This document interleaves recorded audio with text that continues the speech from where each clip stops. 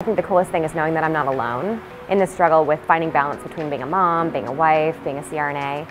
Balance is hard. I think that's probably why I came here this weekend, looking for a little balance, a little restart. I think from the very first person that got vulnerable, the rest of us felt like, okay, this is a safe place where we can really share who we really are and cut through the small talk. And it's turned out to be way more than I ever expected. I've been to many conferences before, and this is nothing like any of those. And it's completely blown me away. The connections I've made, the women I've met are just incredible.